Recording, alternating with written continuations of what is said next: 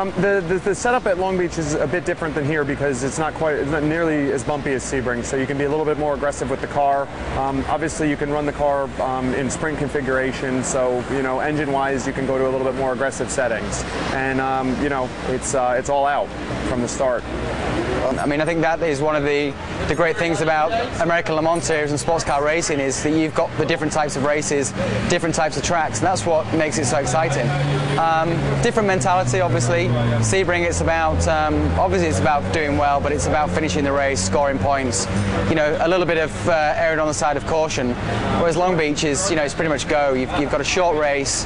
When that flag drops, it's every man for himself, and it's a different challenge, but certainly a lot of fun. And, you're in California, which is, it's hard not to be to sort of be chilled out and enjoy the atmosphere there. It's a star-studded event. They have the movie stars come along. The weather's usually good, and it's a brilliant racetrack. So I think although it's only a short race, it's got a Sebring type atmosphere, a Long Beach type atmosphere, and we are so excited to go and race there.